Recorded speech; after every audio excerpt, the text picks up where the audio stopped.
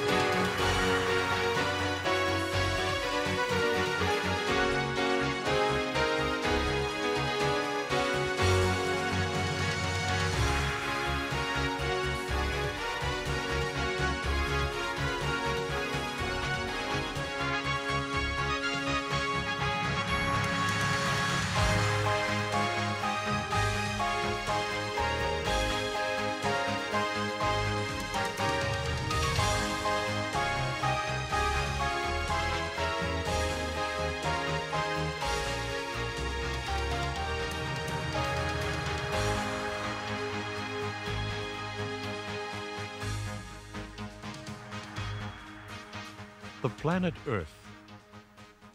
Since the beginning of time, its very existence in the universe has endured as a source of mystery and wonder from one generation to the next.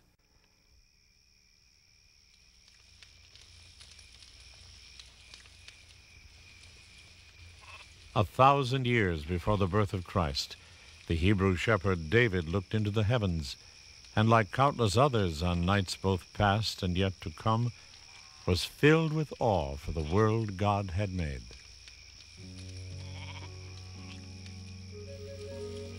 How many are thy works, O Lord! In wisdom you made them all.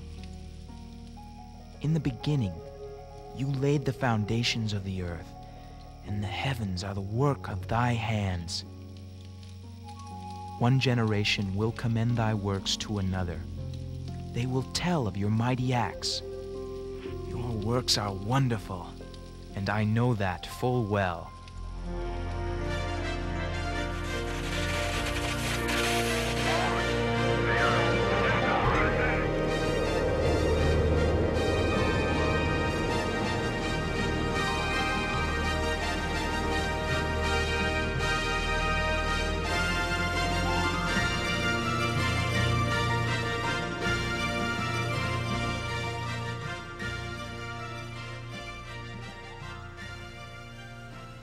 The astronauts are often accused of not being able to express themselves very well when they come back about really what it's like to be up in space.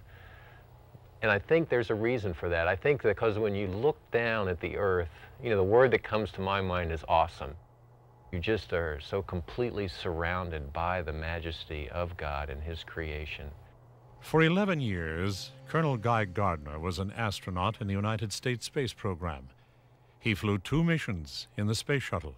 Yeah, on my first space shuttle mission, we had a very busy first day, exciting first day, but no time to really pause and reflect on where you were, what you were doing, and the uniqueness of it all. But that night, as we got ready for bed, Hoot, the commander, and I slept in our seats up on the flight deck. We just kind of floated above the seats with the seat belts loosely fastened around us to keep us from drifting off in the night. But as we drifted off to sleep, you could look out the windows, and we were in an attitude where the Earth was going directly below us out the front windows of the shuttle. And to look down and reflect on everything that is down below you within your field of view was just an incredible experience. You know, the tears well up in my eyes as I'm looking out at this awesome view. And of course, in zero gravity, they don't roll down your cheek, they just kind of bubble up on your eye and you can't see anymore. It's just an awesome experience, really beyond words. The more we've learned about our solar system, the more unique the Earth appears to us. We have sent probes out to study the other planets in our solar system. Some have even gone beyond our solar system. We have intensely studied the planets with ground-based telescopes, as well as telescopes from orbit around the Earth. And yet, the more we learn and see about our universe, the more we come to realize that the most ideally suited place for life within the entire solar system, and perhaps the entire universe, is the planet that we call home.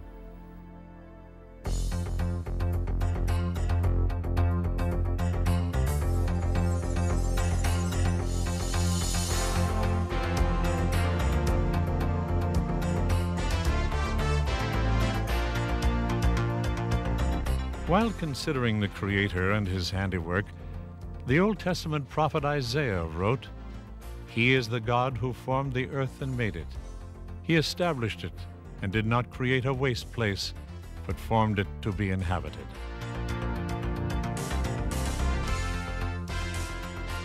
Today, our planet is home to more than 1 million different species of life, diverse, sometimes exotic, and each reliant upon an extraordinary system of conditions and provisions that ensure their survival.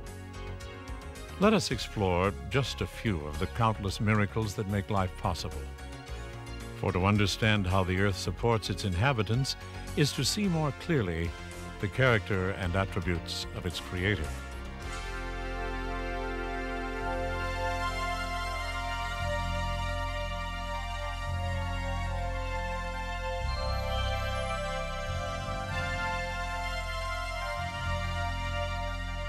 It has been called the most important substance in the universe, a chemical treasure flowing freely, perhaps nowhere else but planet Earth.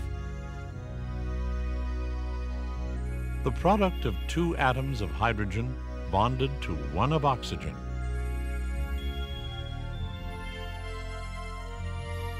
Shaper of continents, controller of climate, and no living thing can exist without it. The water of life.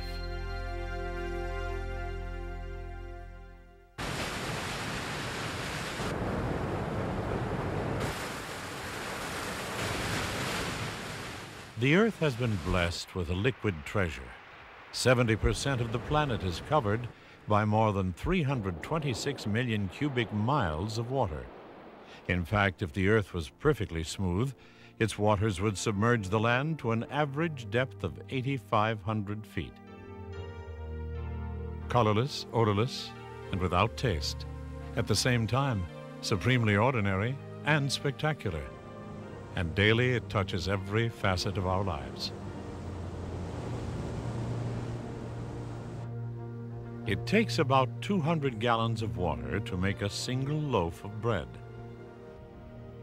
700 gallons to refine a barrel of petroleum, 2,500 gallons to provide a pound of beef, and more than 40,000 gallons to build one automobile. But as impressive as these figures are, the importance of water is perhaps best revealed by this fact. More than 60% of every human body is H2O.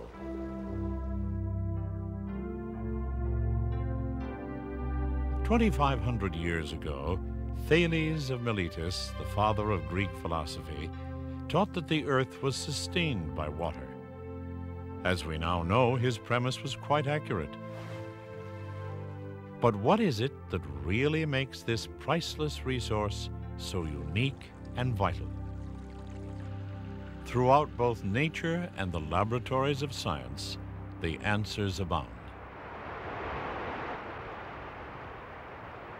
It has long been recognized that water is the most remarkable solvent on Earth.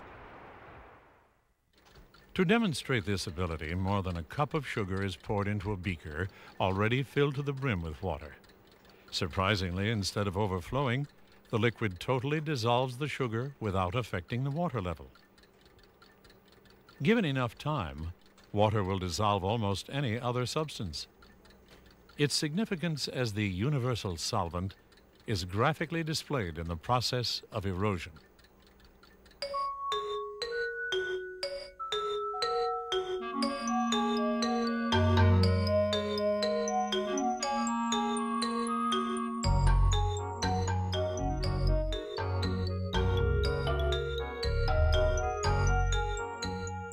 Every time a water drop falls to Earth, it dissolves and collects molecules of chemicals, nutrients, and minerals. In fact, nearly half of the world's known elements are found in its waters. Without this ongoing process of collection, the Earth's land-based plant life would cease to exist. For only as nutrients are dissolved in water can they be absorbed and consumed by the vegetation of our planet.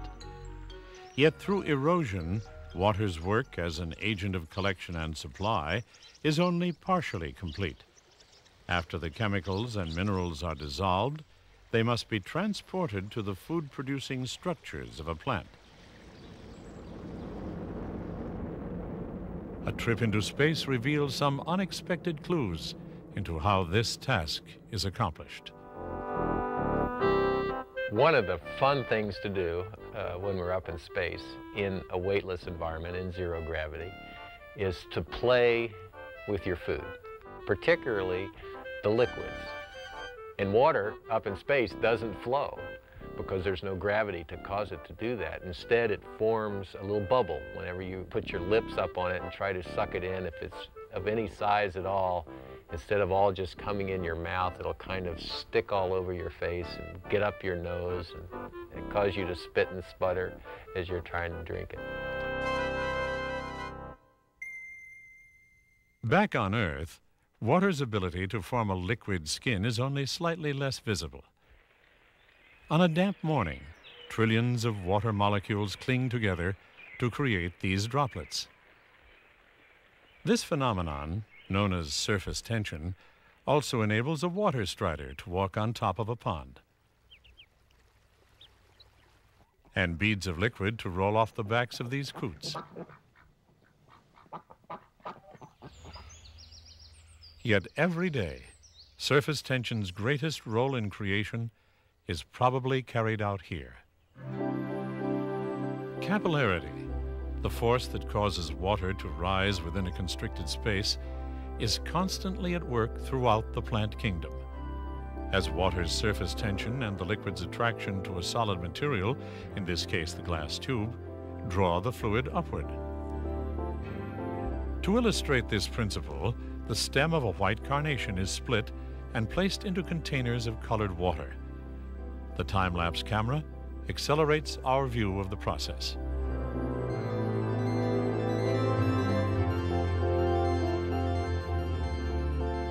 If water was unable to creep upward, away from the pull of gravity, The chemicals and minerals plants must have to manufacture food would remain in the soil, eventually breaking the chain of life vital to most of the planet's organisms. How effectively can water be raised within a plant? Consider that for more than 2,000 years, capillarity and a host of other forces have worked to lift at least a ton of water to the top of each of these redwood giants every day.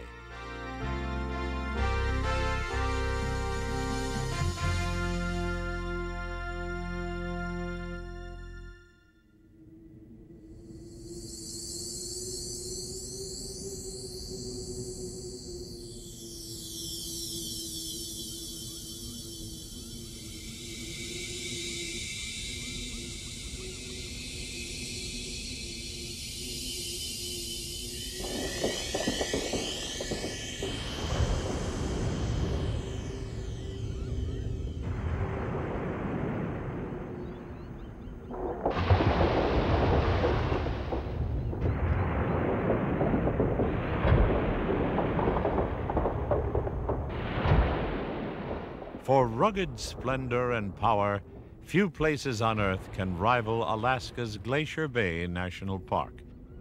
Here, mountains of solid ice rise hundreds of feet above the sea, often calving or breaking away under their own weight. Nearly 3/4 of the world's fresh water supply is locked in polar ice caps and glaciers like these. And beyond their majestic presence, they stand as vivid examples of yet another unique property of water, vital to life on Earth. In the days when the milkman delivered his product in a glass bottle, freezing temperatures often produced an unexpected effect. Again, the time-lapse camera speeds up our view of the action.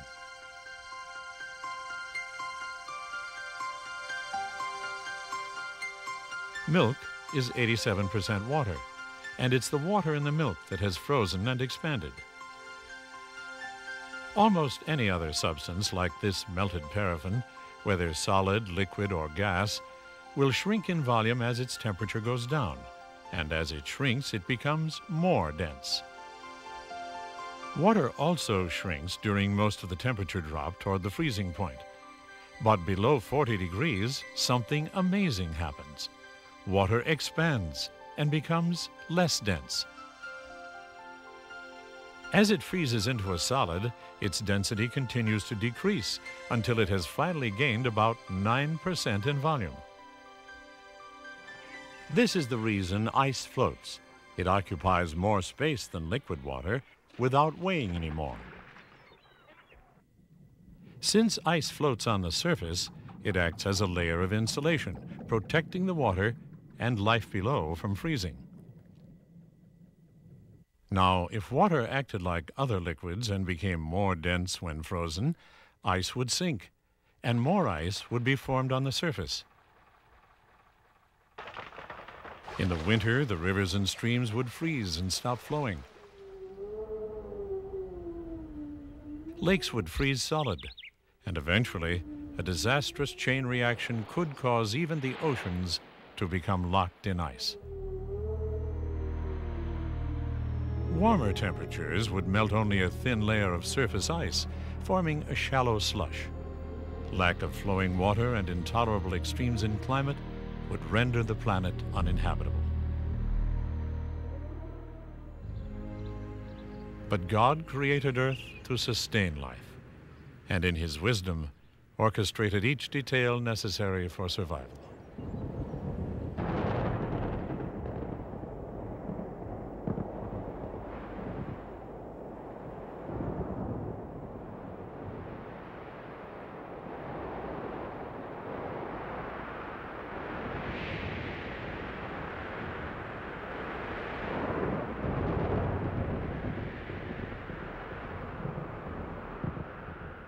Daily, more than 10,000 thunderstorms explode across the planet, most of them releasing more power than a 100-kiloton nuclear bomb. A storm like this is one step in a cycle that results in the purification and distribution of the Earth's freshwater supply. This hydrologic, or water cycle, is an incredible machine, generating more power each day than man has been able to produce throughout the course of history.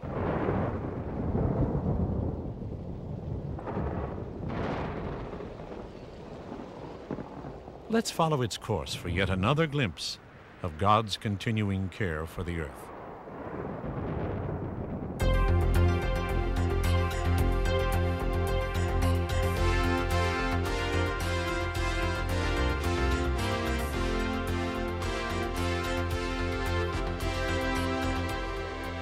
To understand the water cycle, we must first look to its main theater of operation. 97% of the Earth's water supply is stored in its oceans. In order to serve the majority of the planet's inhabitants, two dramatic events must routinely occur. Salt must be removed from the seawater, and the water then transported throughout the Earth. Powered by the heat of the sun, both objectives are accomplished. As liquid water is transformed into a gas, leaving the salt behind, it rises vapor-like into the air. At daybreak, a similar action can be observed from a lake or riverbank. Annually, about 95,000 cubic miles of water are drawn into the atmosphere through evaporation, and in the process, one of creation's most wondrous spectacles fills the skies.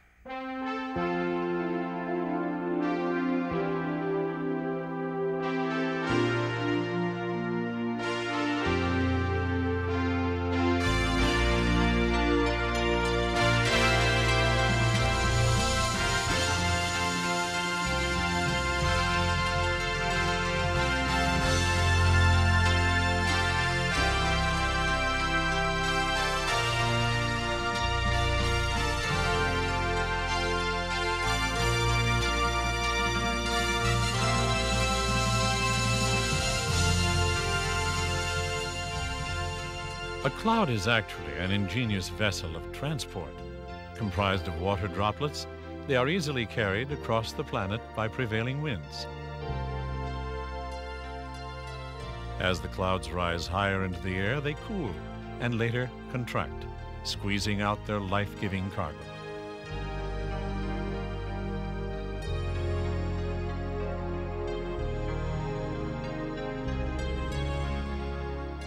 Remarkably, since the day of their creation, the waters of the earth have neither grown nor diminished in volume.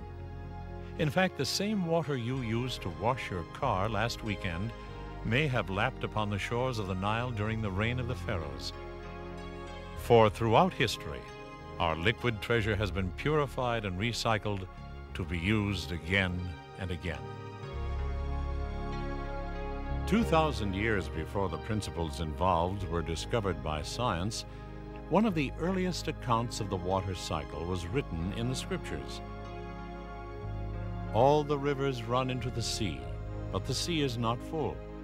Unto the place from where they came, they return again.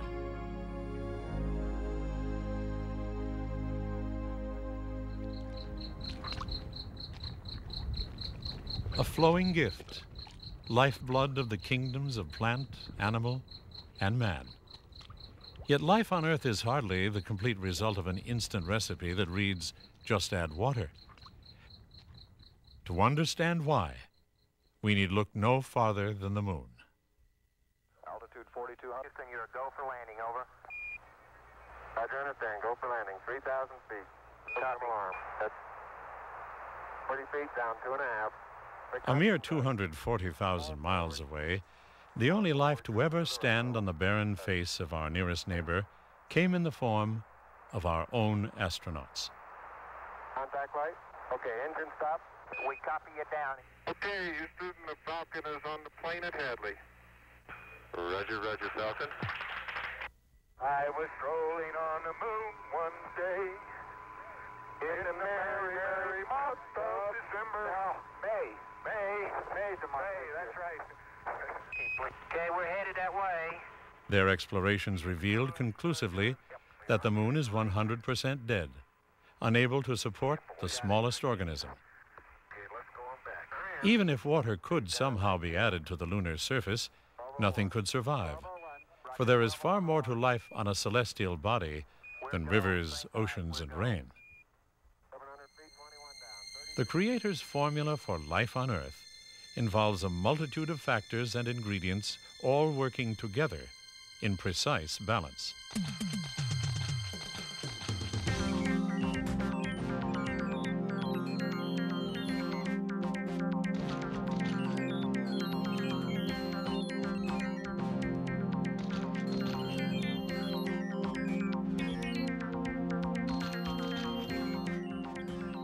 Solomon, king of Israel, once proclaimed that the Lord, by wisdom, hath established the earth.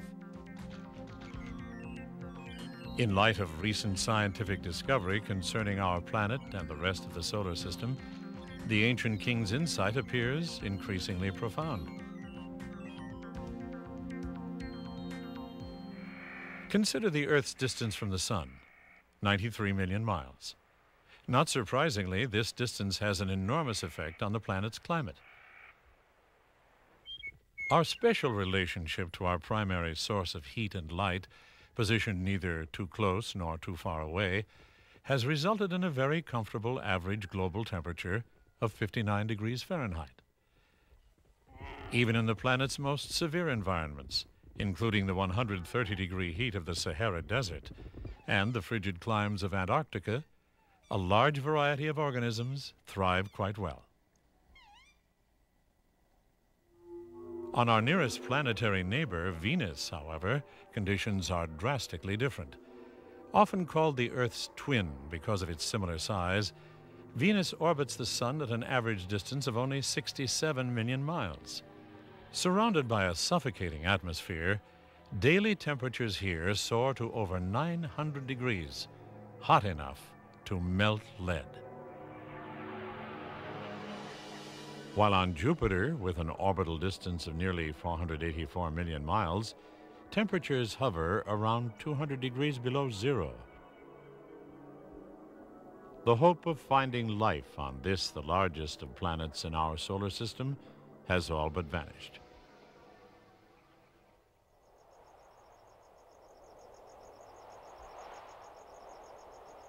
If we point a time-lapse camera toward the North Star, the resulting footage reveals another critical provision for life on Earth.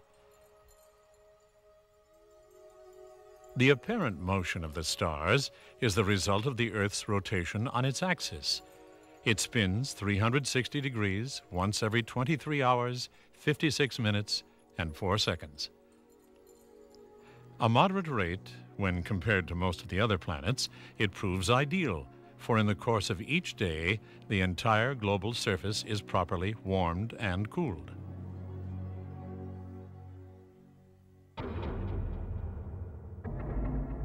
The significance of planetary rotation is underscored by a look at Mercury. Traveling in the closest orbit to the Sun, it rotates completely on its axis only once every 59 Earth days, resulting in prolonged conditions of both devastating heat and stifling cold. As on Venus and Jupiter, the possibility for life here now seems non-existent.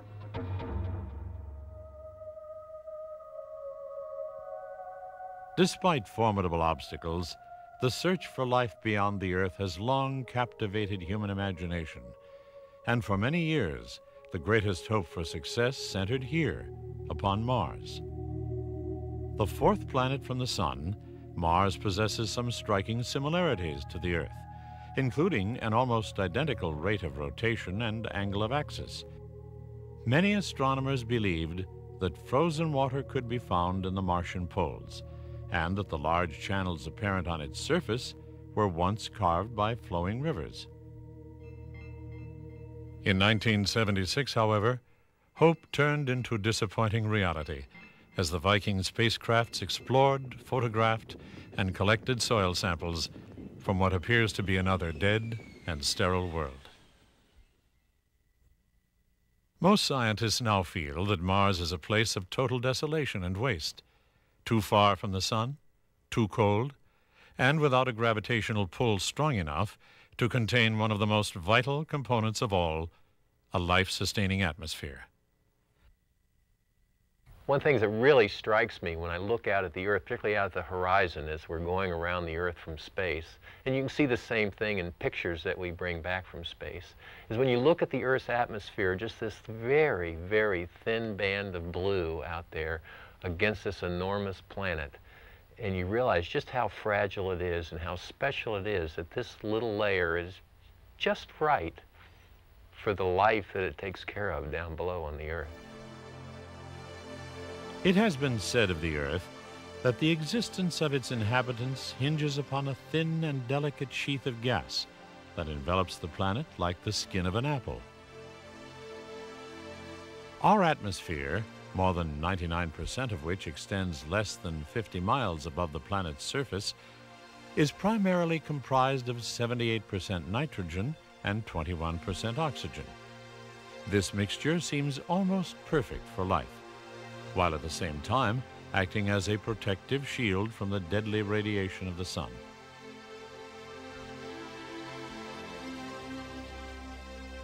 By way of contrast, the barren meteor-scarred surface of the moon provides a vivid picture of what the absence of an atmosphere can mean.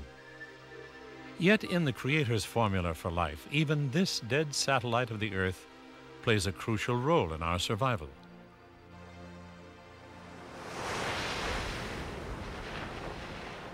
The rise and fall of the ocean's tides is actually controlled by the moon's gravitational pull. If it was much closer to the Earth, or significantly larger, devastating tidal waves could submerge large areas of the continents.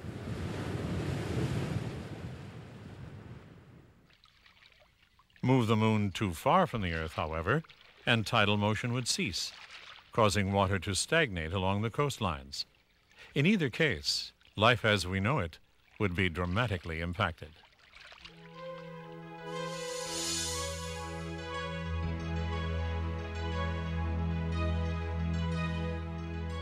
As inhabitants of the Earth, we are passengers aboard a unique and remarkable spacecraft. For inherent in our planet's design are a myriad of attributes and characteristics at work in a harmony unmatched in the solar system. And daily they unfold before us while sustaining the existence of every living thing.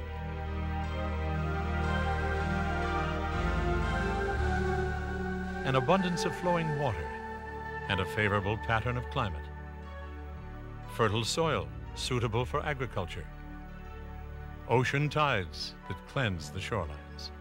A life-supporting atmosphere filled with clouds that transport a liquid treasure.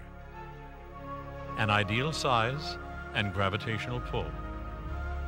A protective magnetic field. The optimum location in the solar system. They are ingredients in a matchless formula, the absence or change in any one of which could prove catastrophic. Stop and consider the wonders of Him who is perfect in knowledge. He is the God who formed the earth and made it. He did not create a waste place, but formed it to be inhabited.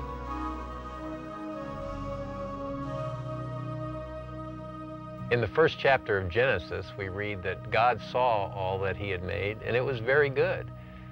And when you look down at the earth and when you look at creation, you see that not only was it an incredible design functionally, that everything fits together and works, but there's also this enormous beauty in what you look at. To start out over the jungles of Africa and look down on the beauty of the jungles and the coastlines and the deserts, and then a few minutes later be flying up over the snow-covered mountains in Siberia is just incredible. And it's just beautiful to look down on it with its myriad of colors in the waters and the land masses and at the horizon with the beautiful thin blue line of the Earth's atmosphere. Watching sunrises and sunsets coming up through the atmosphere and going down. You're just overcome with the immense beauty of this creation. That God not only created a place that we can live in, but He created a place that we can enjoy, and enjoy fully.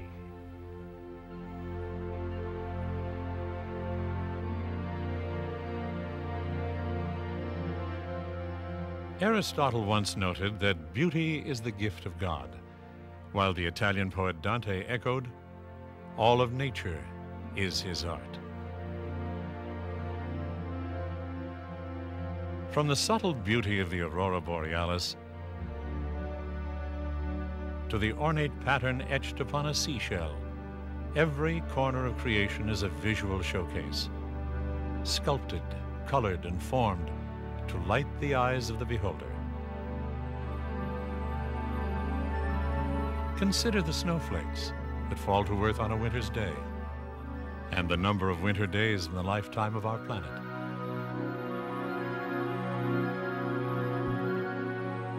When photographed through a microscope, we marvel at the intricate design and craftsmanship incorporated into every flake. Each is built upon the same six-sided framework, yet each is different. And as far as we know, no two snowflakes have ever been found to be exactly alike. Their beauty serves no practical purpose.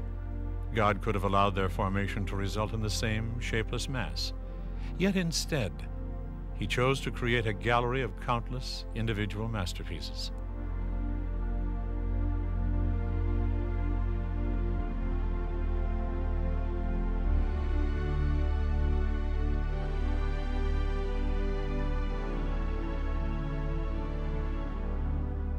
It is in contemplating beauty's existence that we see a more complete picture of the Creator.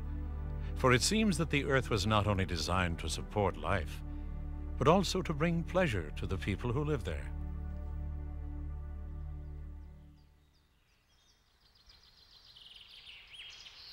Both of these objectives were described in Genesis chapter 2. And the Lord God planted a garden in the east, in Eden. And He made all kinds of trees to grow out of the ground, trees that were pleasing to the eye and good for food.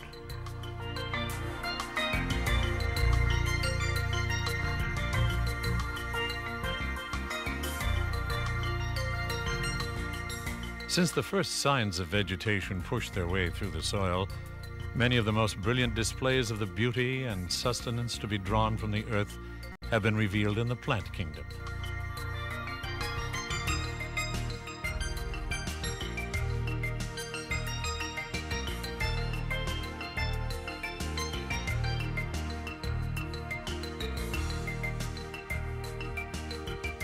More than 300,000 different species of plants paint the earth with a living mural. They are the source of food, clothing, and shelter. Medicines are derived from their stalks and roots.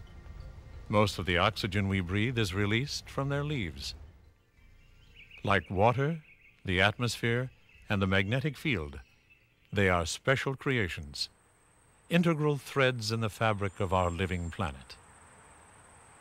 To explore even briefly any facet of their existence is to behold yet another view of the wonders of the earth.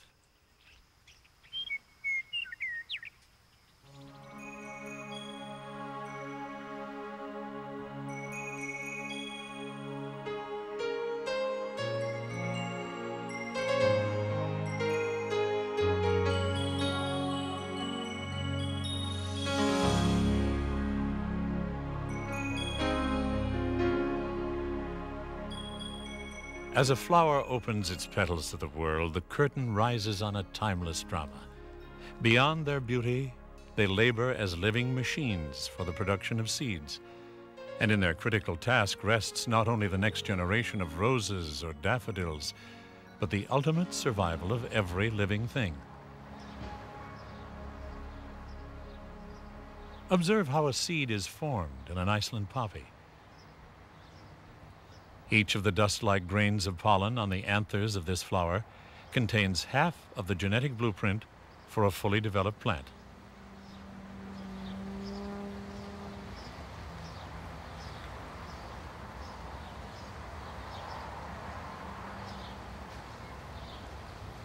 As a honeybee collects and then transfers pollen to the top of the poppy's female reproductive organ, the pistil, a fascinating and rarely observed sequence of events is set into motion.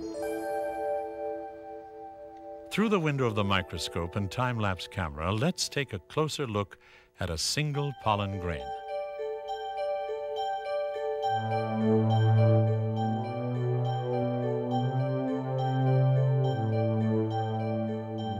Triggered by moisture, the grain germinates and sends a thread-like tube downward toward the interior of the pistil. Its destination, the poppy's ovary. Here, within an enclosed chamber, hundreds of ovules await one of creation's most awesome moments. Again, through the microscope, watch as the union of pollen and ovule is actually revealed. Growing steadily, the tube is drawn directly to the wall of a single, unfertilized ovule, and the spark of life is ignited.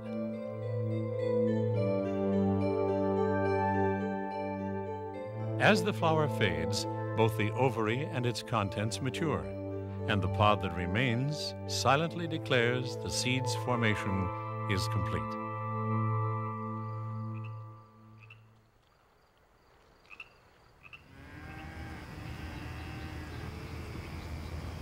For the vast majority of the world's vegetation, a ripened cone, fruit, or pod will proclaim a similar miracle. And when the time is right, they will present to the world a living treasury of seeds.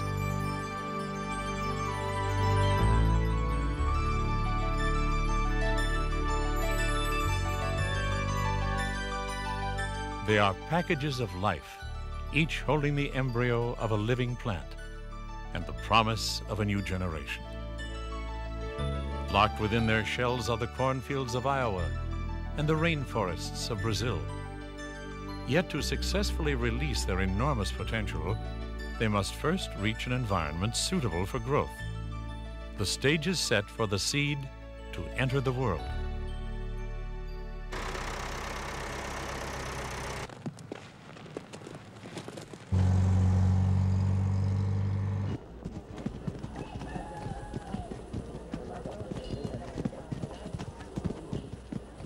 The journey of seed to soil is a cornerstone of life on Earth, and often it is empowered by human hands.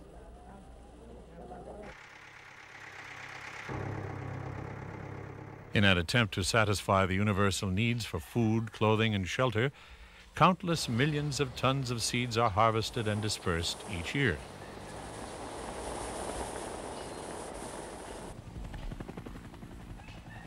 Through the timeless endeavor of agriculture, our countrysides and continents are filled with vast oceans of vegetation. And regardless of the methods or technologies employed, one fact remains constant. The survival and advancement of civilization is linked directly to the incredible power of the seed.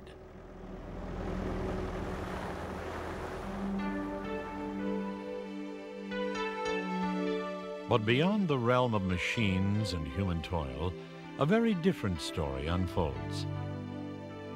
For it is here, among the sometimes overlooked majority of the world's seed-bearing plants, that spectacular displays of both design and purpose become moment-by-moment occurrences.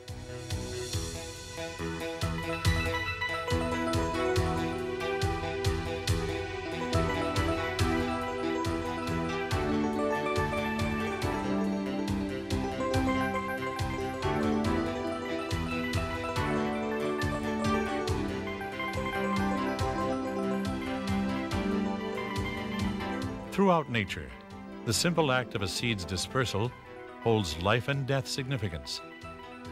To survive, each must ultimately reach an environment with adequate food, water, and space to grow, a place most often found beyond the shadow of the parent plant.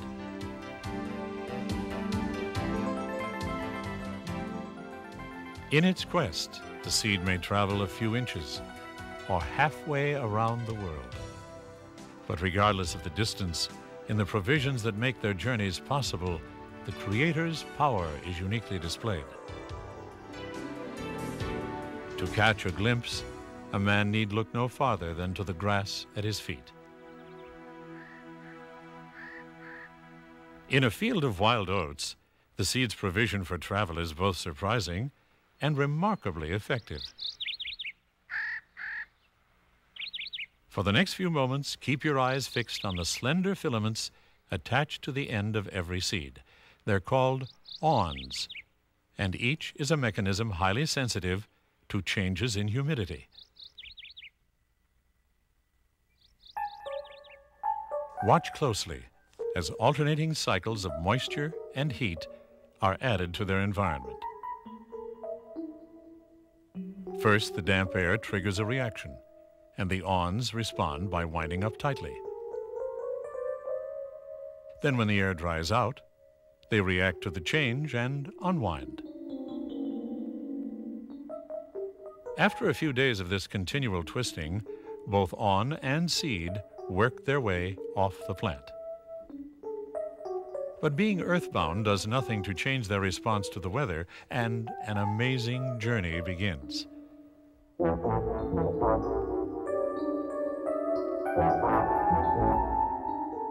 The time-lapse camera speeds up the action, but what you are seeing really happens. The twisting awns actually propel the wild oat seeds along the ground, and the mechanics involved are remarkable.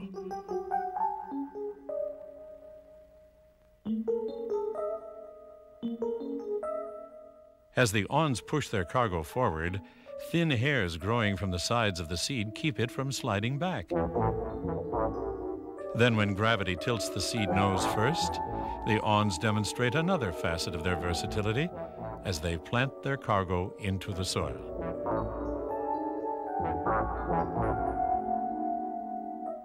After studying the wild oat, one botanist noted, "It must not be assumed there is any directing brain within these seeds." Of course, he was correct.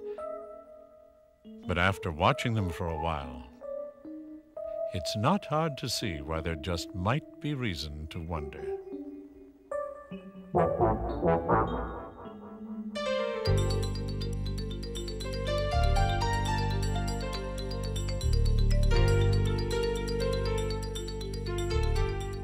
In a patch of oxalis, the provisions for dispersal take on different, but no less ingenious dimensions. Standing less than an inch in height, this slender capsule may well be a resident of your own backyard. It is a fruit formed from an oxalis flower, the storehouse for more than 24 seeds. This time, focus your attention on the outer layer of tissue surrounding each of them, as the time-lapse and high-speed cameras capture the essence of these living machines.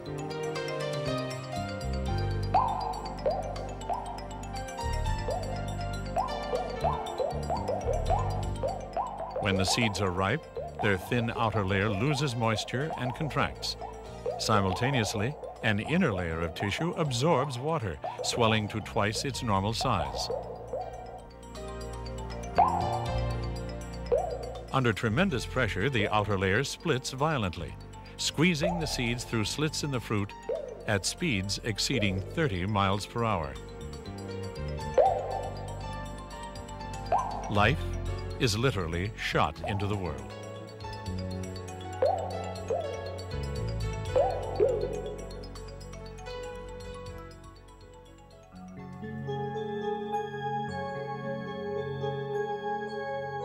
For the Scotch broom, native to Western Europe and common throughout the Pacific coast of North America, the mechanisms for dispersal are even more dynamic.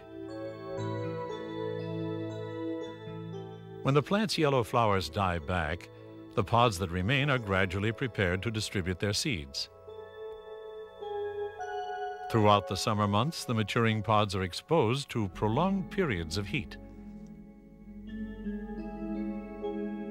As the weeks pass, they dry out, and extreme tension builds within their walls. It is the prelude to one of nature's most explosive overtures.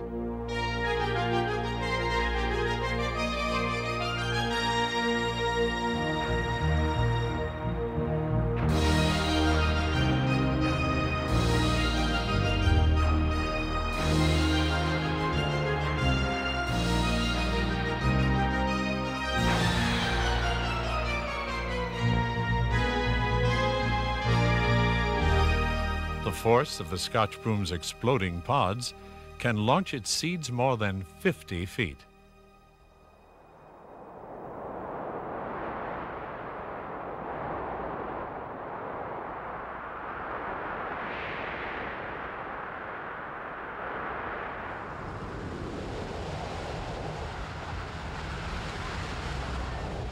Minute specks, cast into an immense and hazardous world.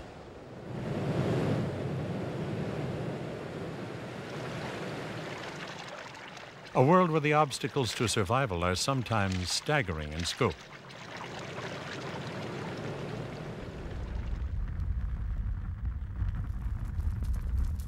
Yet the Creator's provision for the dispersal of the Earth's vegetation is more than equal to the challenge of wind, water, and fire. In fact, often the very forces that could destroy the seed play a pivotal role in sustaining the cycle of ongoing life.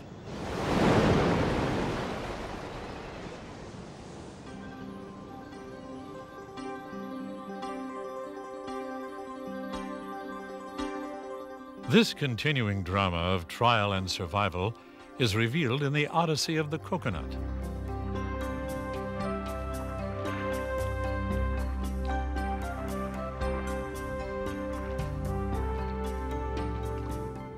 Weighing several pounds, this remarkable vessel is constructed to withstand journeys of more than 1,000 miles in the open sea.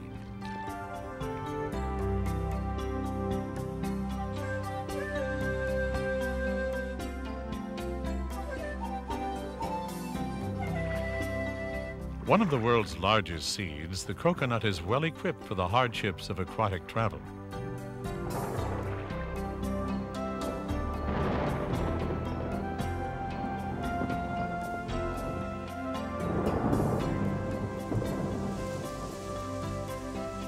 The key to the coconut's survival lies in its air-filled outer husk. By itself, the edible seed would become waterlogged and sink after only a few days. But when encased in a buoyant, fibrous container, it can remain afloat for more than a year, its embryonic plant protected from the deadly salt water.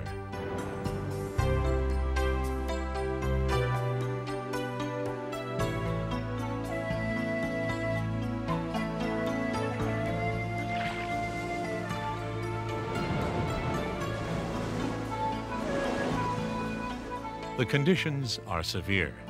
Yet the coconut is not only designed to survive the ocean's waves and currents, it can ultimately depend on them to transport life to a distant shore.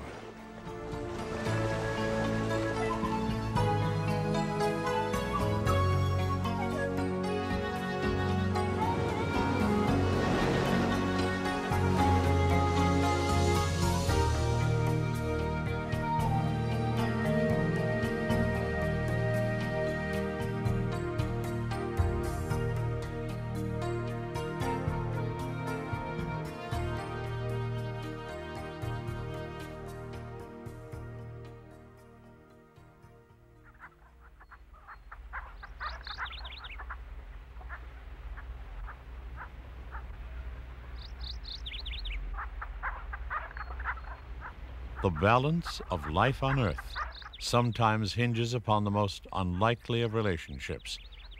In a forest of knobcone pines, the importance of natural forces to the dispersal of the seed reaches its apex.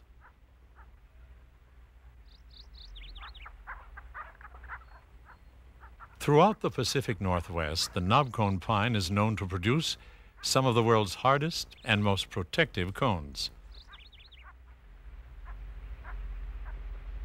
Growing in clusters around the limbs, these curiously shaped vessels possess a quality shared by few others. They refuse to open and release their seeds from one year to the next. Instead, like impenetrable fortresses, they remain sealed, strong enough to withstand the blows of a hammer and a forest of seed-hungry predators. Even time and weather fail to take their toll, as each cone's vice-like grip holds fast, often for decades. With rare exception, in all of nature, only one force is strong enough to break their hold.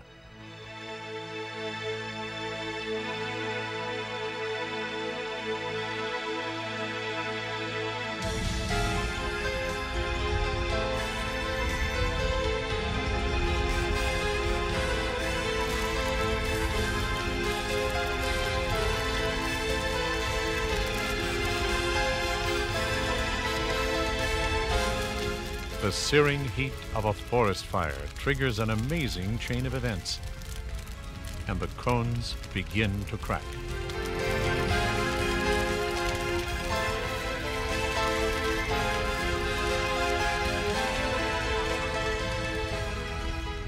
By opening only partially and emitting a gaseous vapor, most of the seeds are insulated from the killing flames.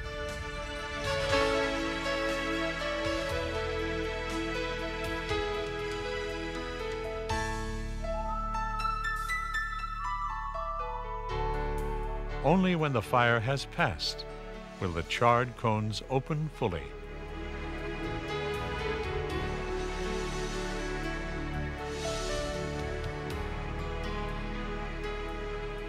The miracle of a forest rebirth then takes its course.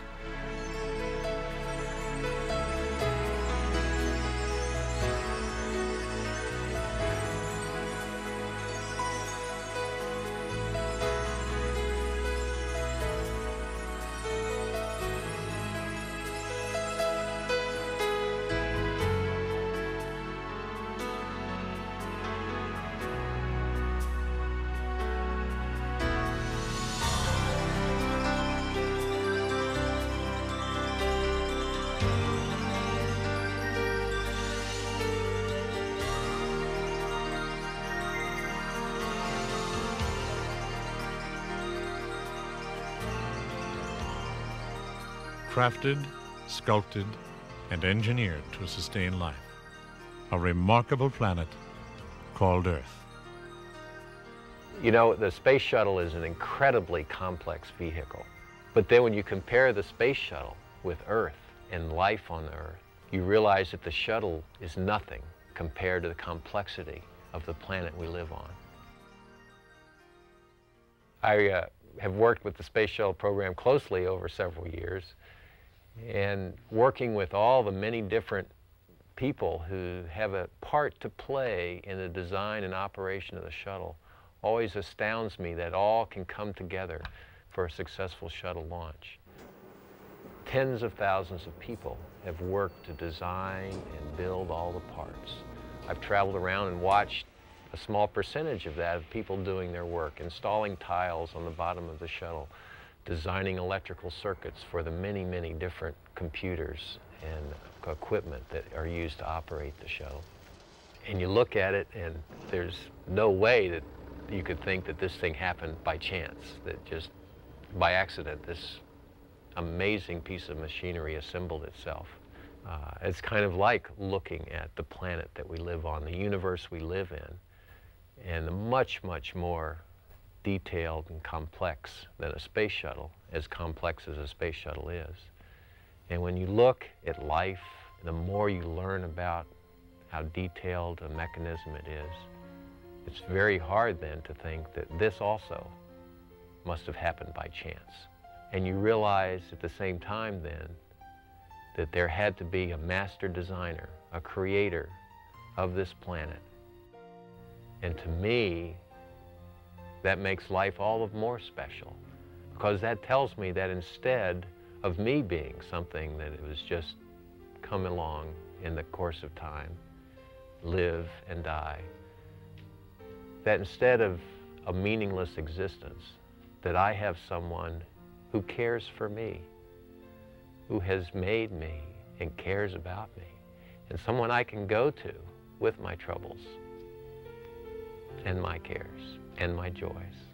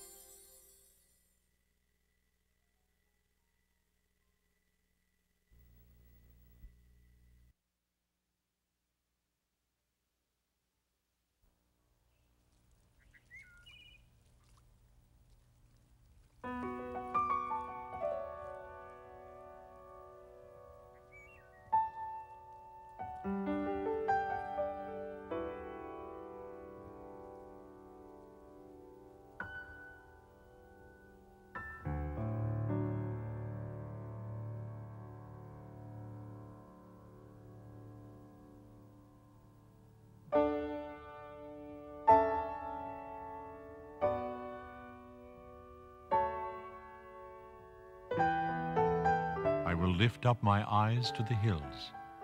Where does my help come from? My help comes from the Lord, the maker of heaven and earth.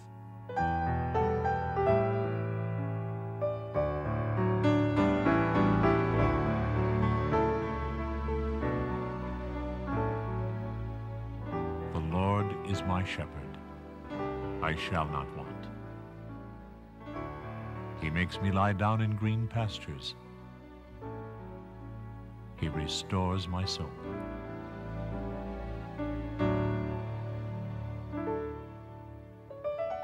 Blessed is the man who trusts in the Lord, whose confidence is in him. He will be like a tree planted by the water that sends out its roots by the stream.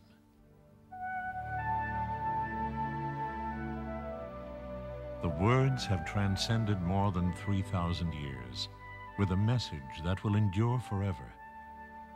Time and again, the writers of Scripture look to the world around them to help describe the most extraordinary bond in the universe, the personal relationship between the God of creation and anyone who will accept him as Lord. The promises bring lasting and familiar images to mind. You shall have peace like a river. The righteous will shine like the sun. I have wiped away your transgressions like a thick cloud. And as we reflect upon both the miracle of creation and the truth of God's word, the accounts of his love, care, and a new way of living often become even richer and more meaningful.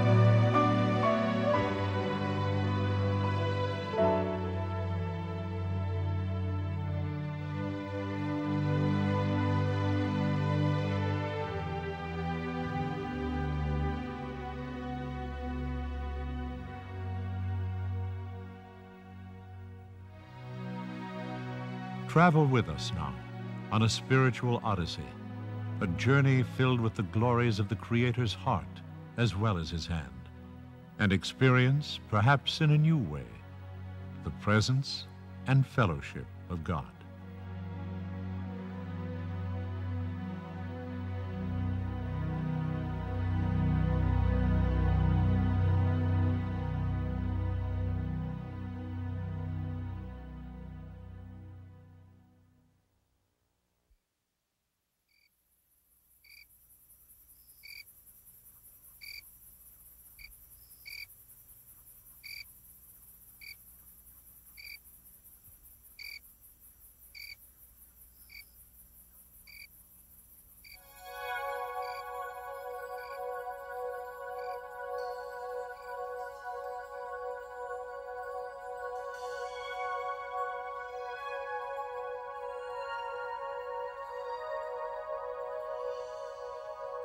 The heavens declare the glory of God.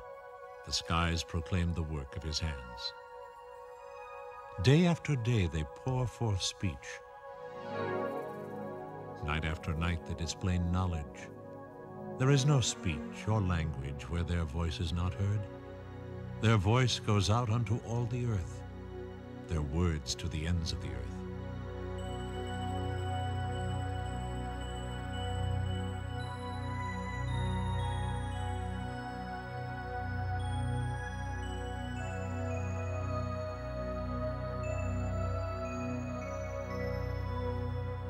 Lift your eyes and look to the heavens. Who created all these? He who brings out the starry host one by one. Because of his great power and mighty strength, not one of them is missing.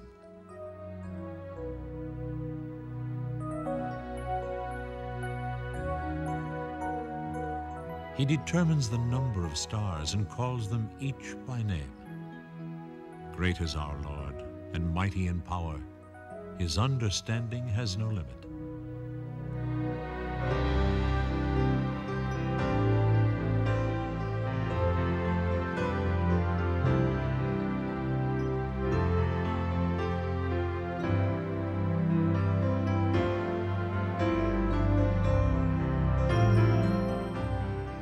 Do you not know?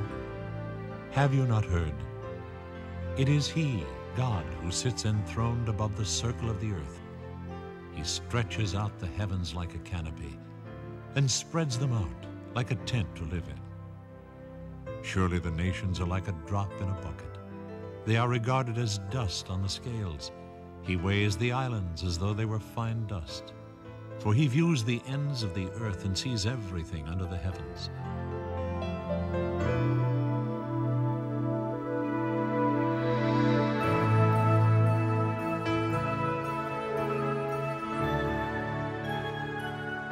O Lord, our Lord, how majestic is your name in all the earth.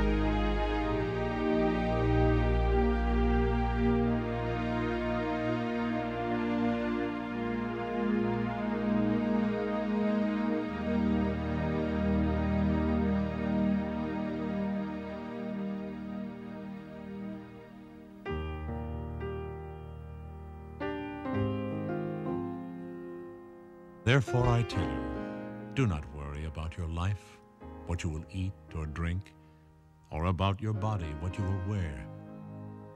Is not life more important than food, and the body more important than clothes? Look at the birds of the air. They do not sow or reap or store food away in barns, and yet your heavenly Father feeds them. Are you not much more valuable than they?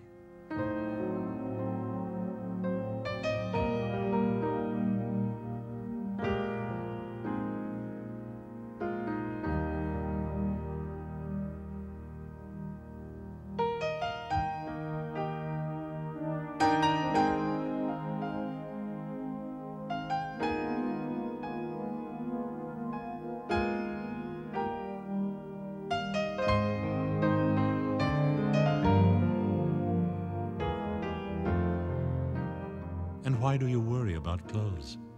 See how the lilies of the field grow. They do not labor or spin. Yet I tell you that not even Solomon in all his splendor was dressed like one of these. If that is how God clothes the grass of the field, which is here today and tomorrow is thrown into the fire, will He not much more clothe you?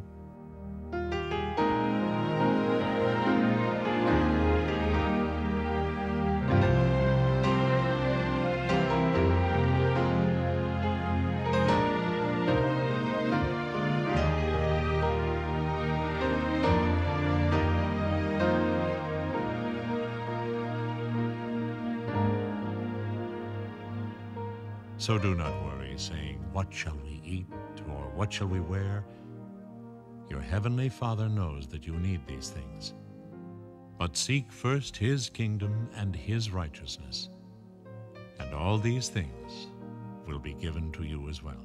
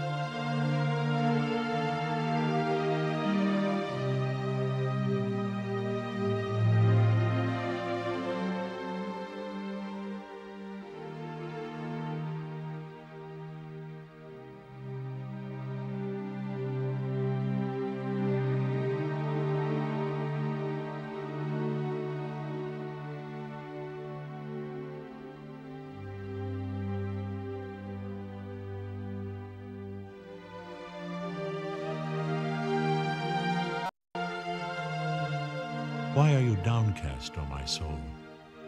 Why so disturbed within me?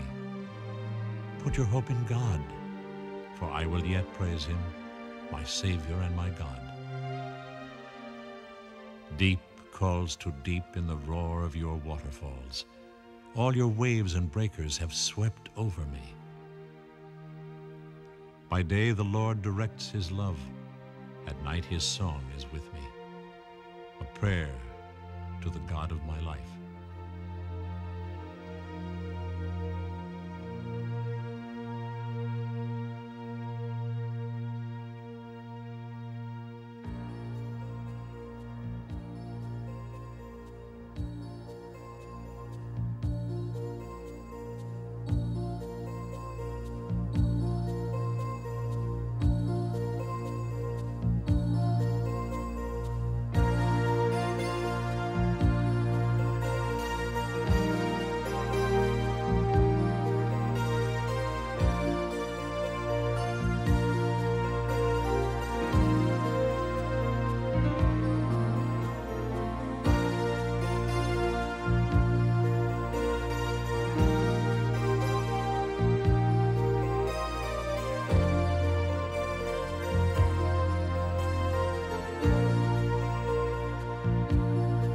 The Lord reigns, he is robed in majesty. The Lord is robed in majesty and is armed with strength. Your throne was established long ago. You are from all eternity. The seas have lifted up, O Lord. The seas have lifted up their voice. The seas have lifted up their pounding waves. Mightier than the thunder of the great waters, mightier than the breakers of the sea. The Lord on high is mighty.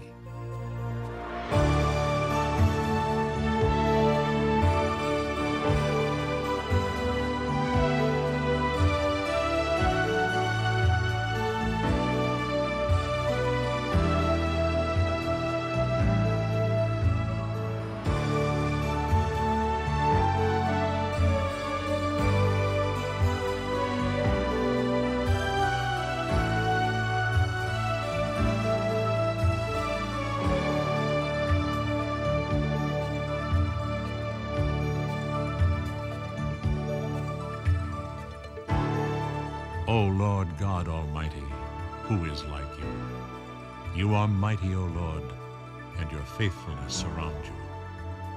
You rule over the surging sea. When its waves mount up, you still them. Your arm is endued with power. Your hand is strong, your right hand exalted. Righteousness and justice are the foundation of your throne. Love and faithfulness go before you. Praise be to the Lord forever.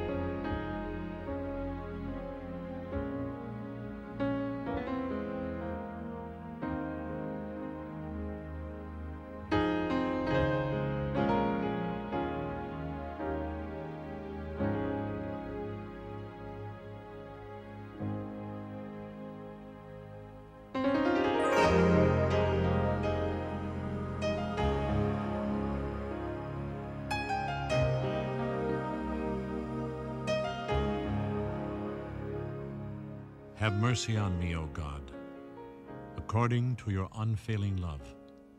According to your great compassion, blot out my transgressions. Wash away my iniquity and cleanse me from my sin. For I know my transgressions, and my sin is always before me. Against you, you only have I sinned and done what is evil in your sight. Surely you desire truth in the inner parts. You teach me wisdom in the inmost place.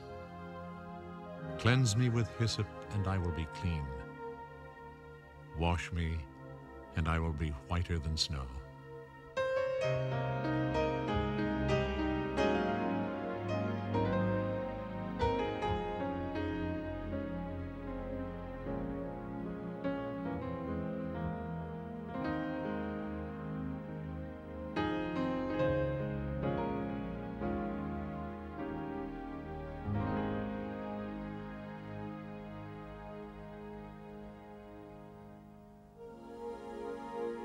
Create in me a pure heart, O God, and renew a steadfast spirit within me.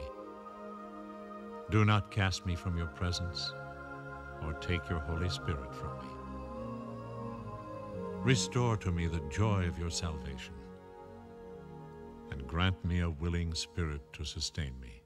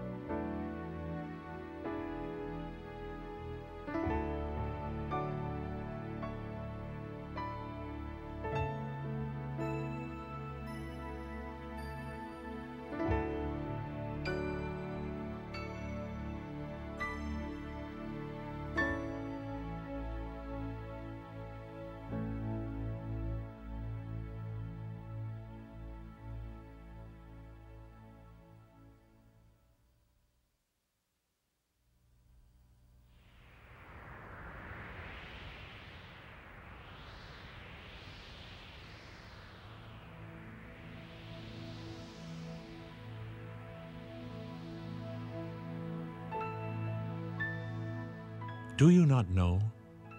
Have you not heard? The Lord is the everlasting God, the creator of the ends of the earth. He will not grow tired or weary, and his understanding no one can fathom.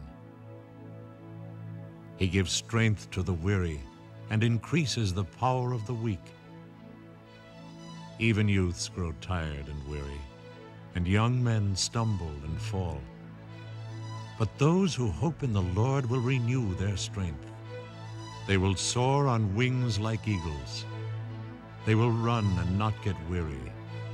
They will walk and not faint.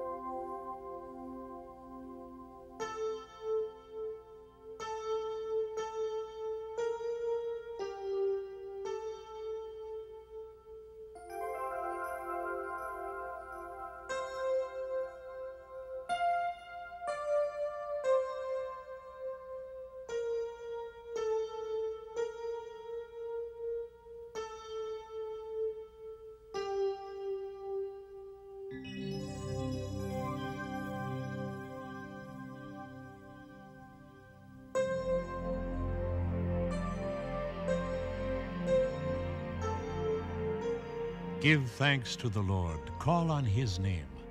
Make known among the nations what he has done, and proclaim that his name is exalted. Surely he is my salvation. I will trust and not be afraid. The Lord is my strength and my song, and with joy I will draw water from the wells of salvation.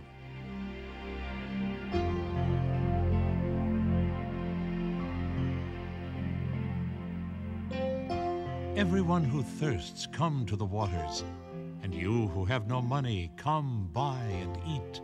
Come without money and without cost. For the Lord will guide you always. He will satisfy your needs in a sun-scorched land. You will be like a well-watered garden, like a spring whose waters never fail.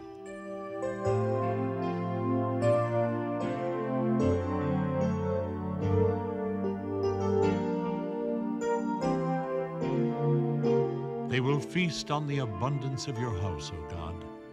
You give them drink from your river of delights. For with you is the fountain of life, and in your light we see light.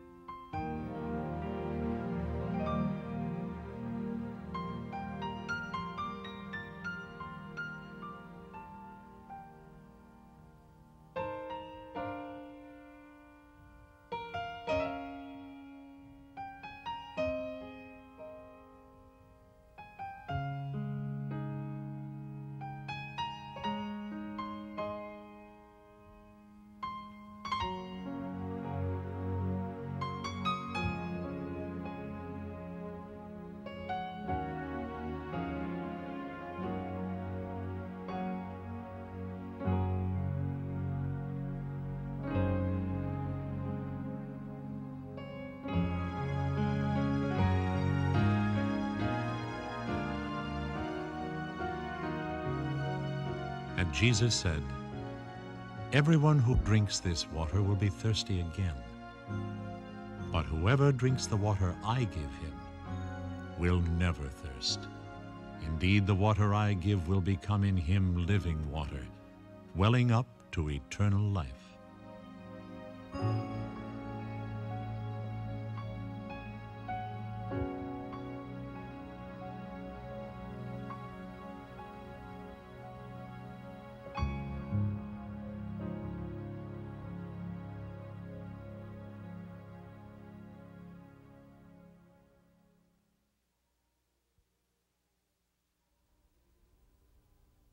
Hallelujah, hallelujah, hallelujah, hallelujah, my Father, for giving us your Son, sending him into the world to be given up for men. Knowing he'd be wounded and crucified on earth. Hallelujah, my Father, in his death is my birth.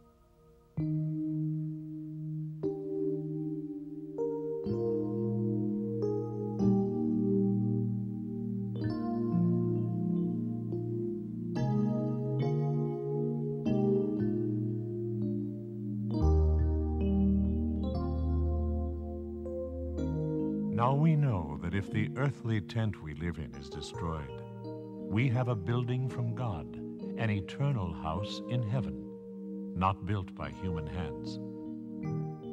Therefore, if anyone is in Christ, he is a new creation. For the old has gone, and the new has come.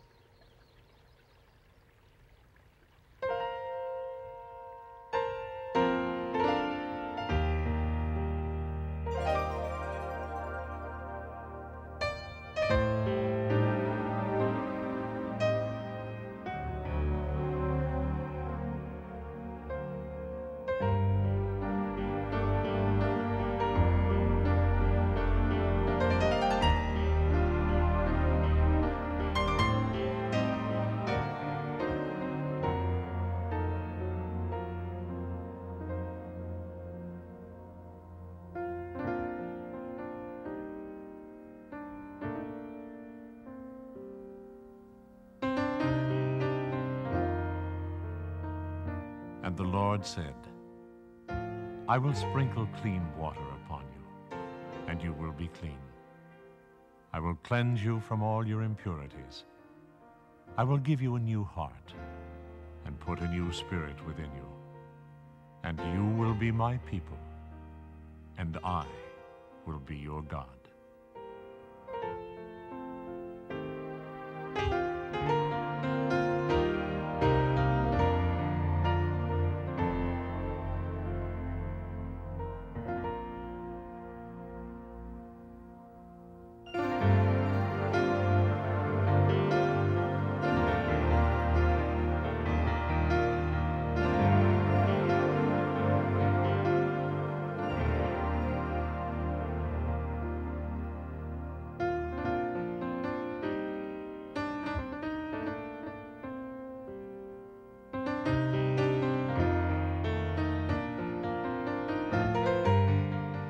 Now the Lord is the Spirit, and where the Spirit of the Lord is, there is freedom.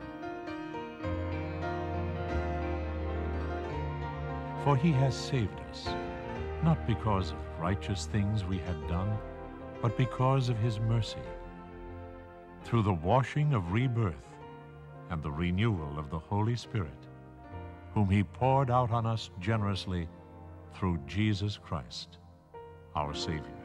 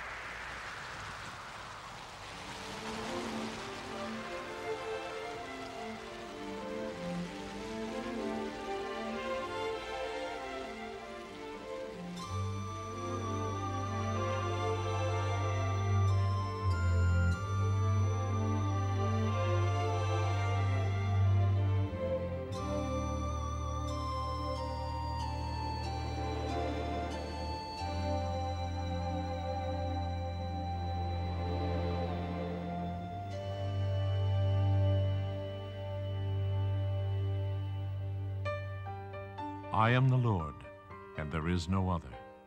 Apart from me, there is no God. Drip down, O heavens, from above, and let the clouds pour down righteousness. Let the earth open up and salvation bear fruit, for I, the Lord, have created it.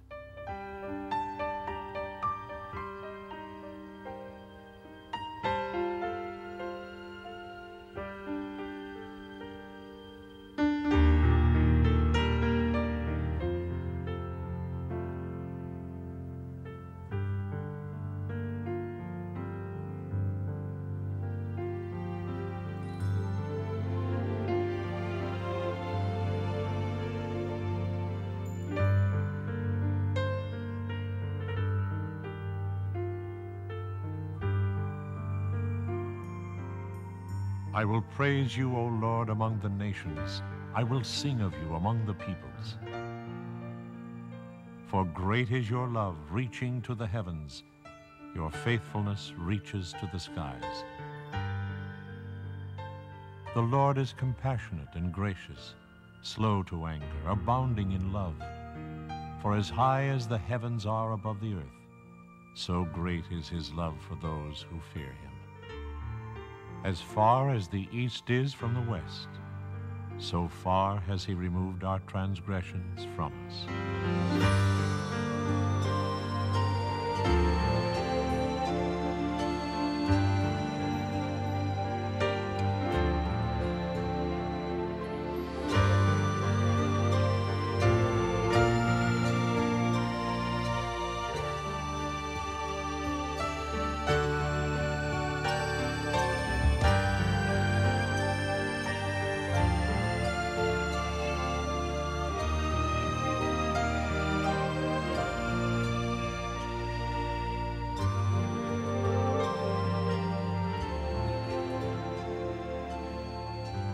I am convinced that neither death nor life, neither the present nor the future, neither height nor depth, nor anything else in all creation will be able to separate us from the love of God that is in Christ Jesus our Lord.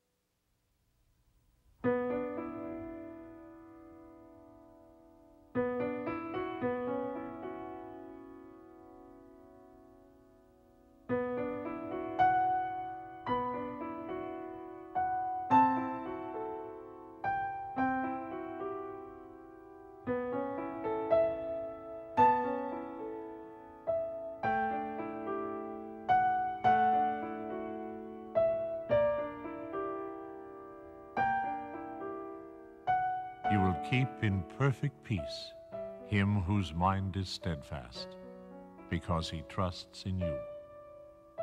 Therefore I say, trust in the Lord forever, for the Lord is the rock eternal.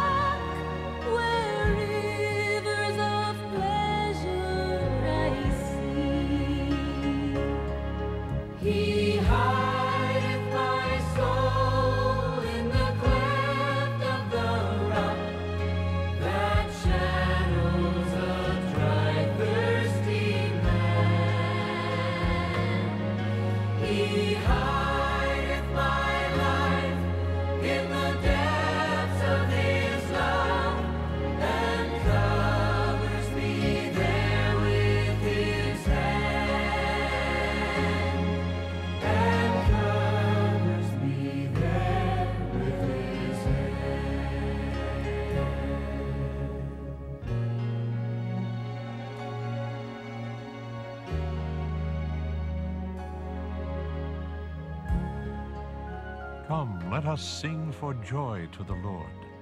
Let us shout aloud to the rock of our salvation.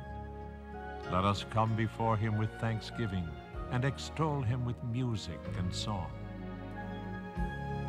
For the Lord is the great God, the great King above all gods.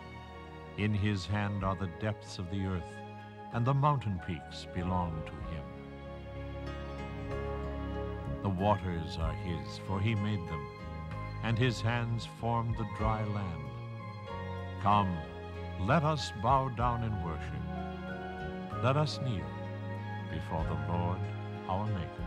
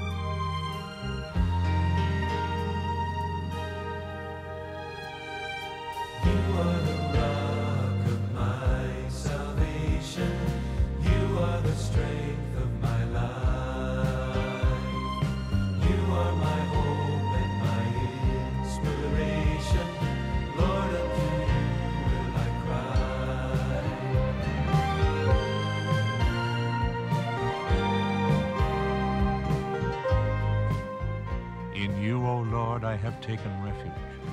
Let me never be put to shame. Rescue me and deliver me in your righteousness. Turn your ear to me and save me. Save me, O God, for the waters have threatened my life. I sink in the miry depths where there is no foothold. I have come into the deep waters. The floods engulf me.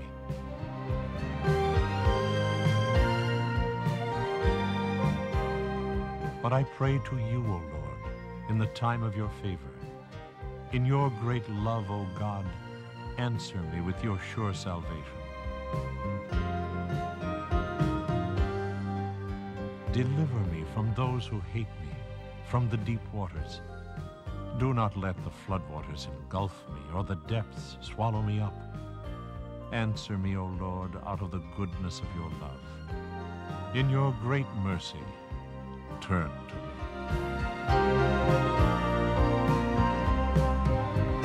I believe in you, for your faithful love to me.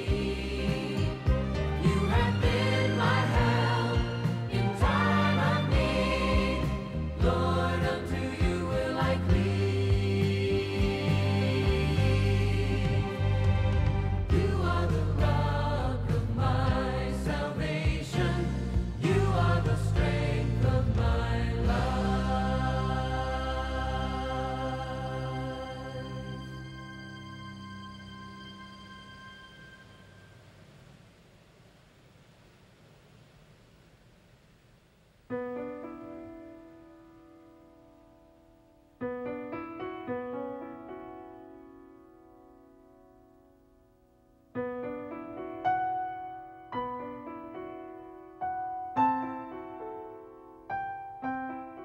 For who is God besides the Lord? And who is the rock except our God? It is God who arms me with strength and makes my way perfect. For he who dwells in the shelter of the Most High will rest in the shadow of the Almighty. I will say of the Lord, He is my refuge and my fortress, my God, in whom I trust.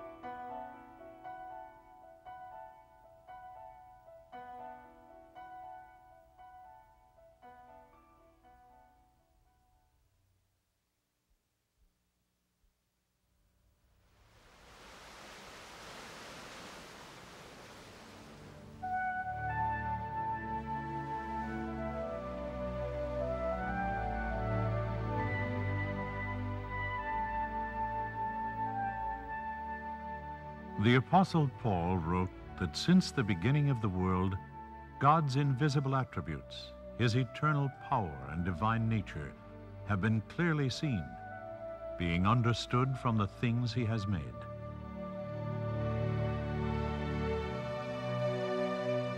Throughout history, whenever man has paused to contemplate the marvels of the physical universe, he has, more often than not, been filled with a deep sense of wonder and awe, and in the process, come face to face with the reality of his Creator.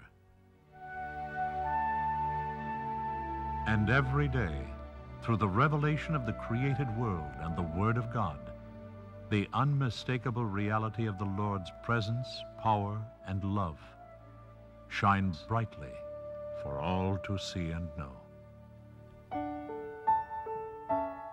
How many are thy works, O Lord? In wisdom you made them all. The earth is full of your riches.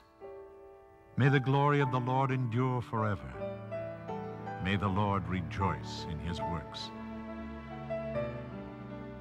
You have made known to me the path of life. You will fill me with joy in your presence, with eternal pleasures at your right hand. As the deer